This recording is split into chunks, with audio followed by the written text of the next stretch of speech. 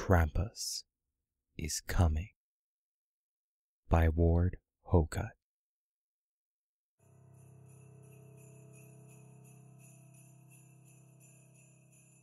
I was only a child when I saw Krampus. My family had just immigrated to this country. We had left our every earthly possession behind, but the memories and stories of our homeland followed us on our journey. Once we arrived, we immediately settled into the same ghetto that so many others from our Eastern European village had. A decrepit row of 4-storied slums along an alleyway that was more sewer than street. Our father, during the few hours that he was home from the mill, said that we were better off here. But my sister and I really missed deep forests and high mountains that we had played in only a short time ago. Even when I tried to imagine myself back at home, my real home, the noise of the city always broke through my thoughts and brought me back to the alleyway. My mother tried her best to remind us of our old life. Often, as my sister and I were crawling into the bed that we shared, she would tell us stories. The same stories, she said, that her mother had told her. Some of the stories were exciting.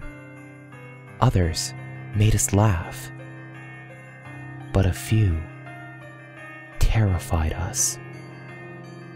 The most awful story told of an evil one who, until the deepest part of winter, would kidnap naughty children. We shuddered as she told us of how it would torment children just like us, and sometimes we would even pretend to fall asleep in the desperate hope that she would stop. But she always finished the story. Father would often tell her to not fill our heads with such horrible things, that some tales from our homeland should remain there. Mother, though, would shake her head and quietly insist that it was dangerous to forget where we came from.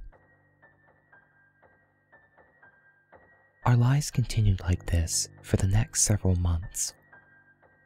I had believed that I would eventually come to see our forgotten alleyway as a home, but its sense of foreignness persisted. In fact, it felt as though hardly anything had changed since we arrived. Our lives had neither improved nor gotten worse, and I still felt like an unwanted stranger in my own neighborhood. The only thing that had changed was our behavior. My sister and I had recently begun getting into more trouble than usual. We never meant to hurt anyone. It was just that we had so little, and sometimes we had to steal if we wanted to eat that day.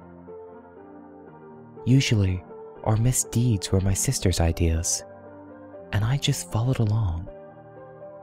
I guess one always looks up to their older sibling. I never believed that our petty crimes would have had any serious consequences. But looking back now, I can see that we were walking blindly down a dark path.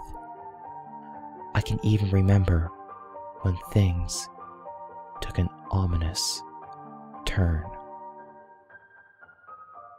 Ever since All Saints' Day, our mother had been warning us to be good little children. She pleaded with us to stop our bad behavior. I remember her crying a lot. Early in December, my sister got caught stealing a piece of fruit, and I thought my mother's heart would break. She began to shake and pulled her rosary beads from her pocket. For the rest of the night, she clutched the beads tightly and desperately repeated her prayers. When I finally asked her what was wrong, she paused just long enough to glance at the window and hissed, "He knows, he knows. It might be too late."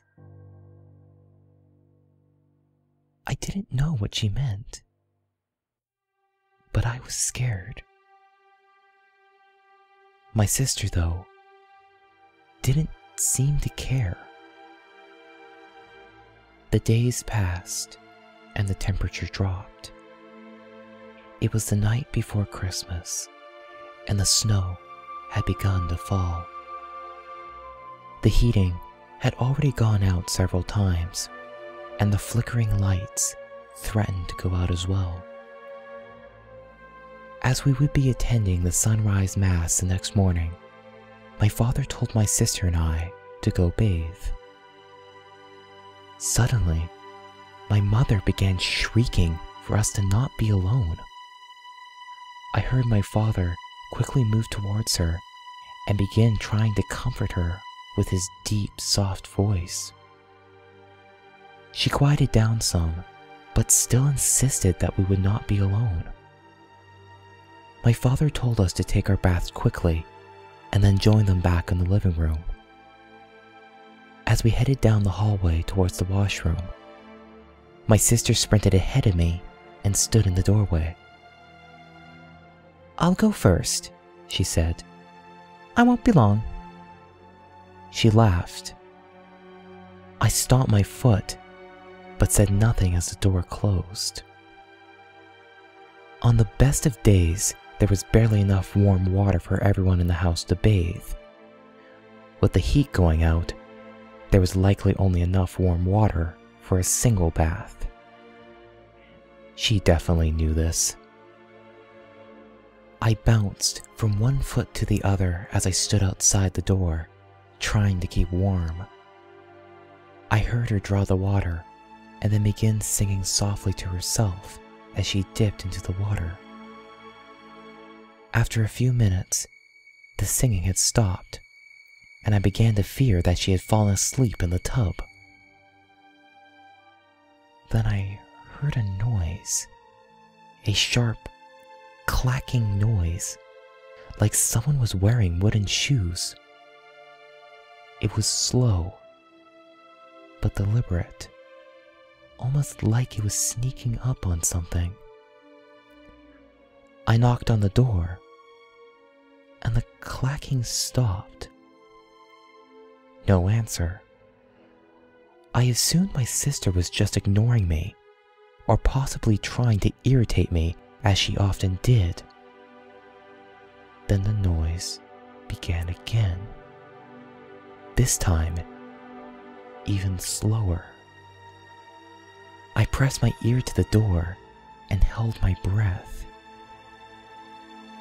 The clicking noise had stopped, but I could now hear a light, tinkling sound, like the chime of 100 bells playing in the distance.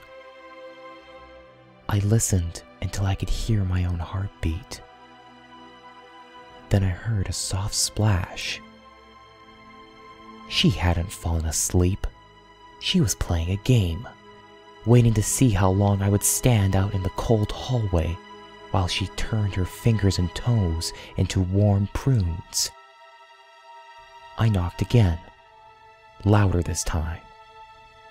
Still no answer. I was quite frustrated and cold by this time, and so, without another knock, I swung open the door and stepped inside. As I did, the power in my building went out. The hallway behind me plunged into total darkness, and I heard my mother give a cry of fright. I blinked my eyes a few times. The small heater in the corner of the washroom cast an eerie orange glow across the room. Feeling my way until my eyes adjusted, I stepped around the curtain at the edge of the tub and began to scold my sister for taking too long. Then I saw it. It was standing beside the tub. Though it was hunched over, it must have stood nearly 7 feet tall, with its horns adding another foot or so. Coarse, black fur, like the pelt of a goat, covered its body. It had powerful legs that ended in hooves, the source of the clicking noise. A thick tail whipped through the air behind it like a cobra circling its prey. Heavy chains wrapped around its muscular shoulders and torso. As it inhaled and exhaled, the chains produced their bell-like chimes. Yellowed eyes that burned with a smoldering rage stared down from above its twisted nose.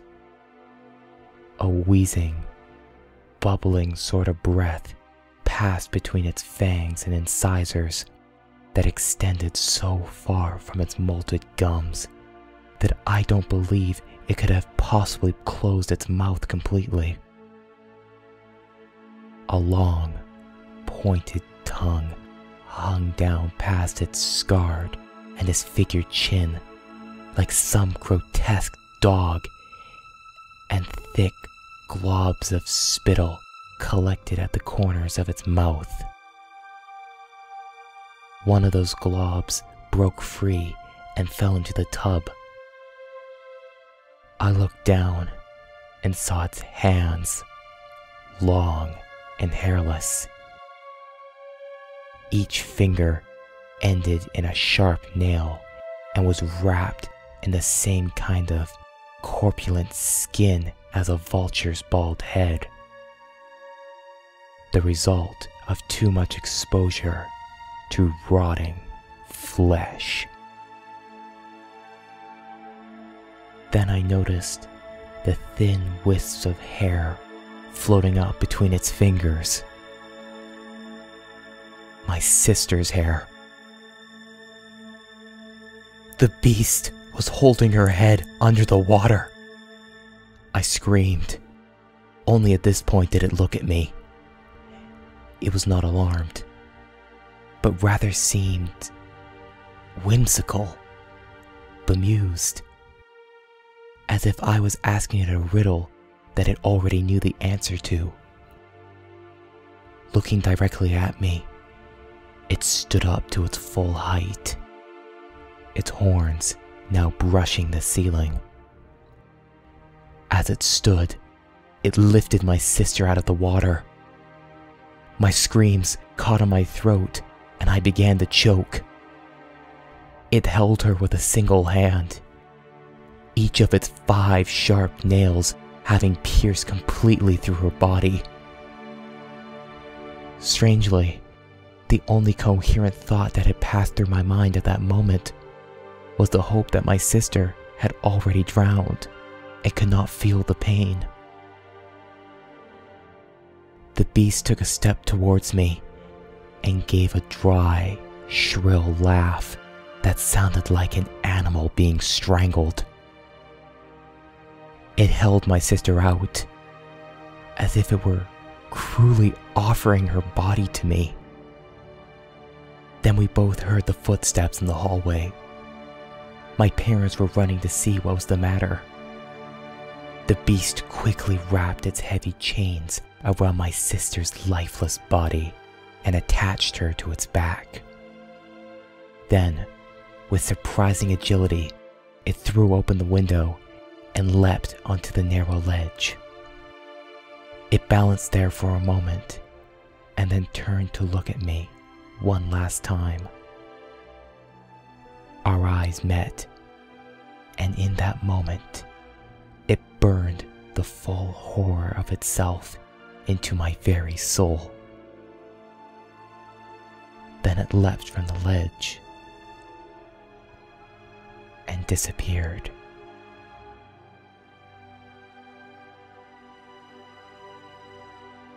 My parents were already in the washroom before I realized that the beast was gone.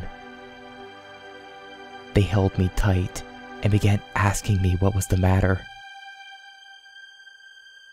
I couldn't speak, but only pointed towards the tub and then the window. My mother was the first to notice my sister's clothes laying beside the tub, and instantly ran towards the open window. I heard her scream curses in her old language at the darkness. Then she collapsed, and my father ran to her, begging for someone to tell him what was going on. My mother was near to fainting and could only point to the hoof-like print in the snow upon the ledge and speak a single word. Krampus. I don't remember much after that. 4 days later, my sister's body was found by a sewer grate. There was no investigation, no arrests made. To this society, she was just another dead immigrant child, no different in their eyes than a drowned sewer rat. Not that it mattered much. No manhunt would ever turn up that creature, which was not a man. I am old now. Over the years, I have seen all my friends from that hellish ghetto die, some of them in horrible accidents. Yet, I have always found some measure of peace with every one of their deaths. I do realize that death is inevitable, but there's one fact that keeps me from finding peace with my sister's death. When the police officer came to visit my family, he said that my sister had only been dead an hour before they had found her body.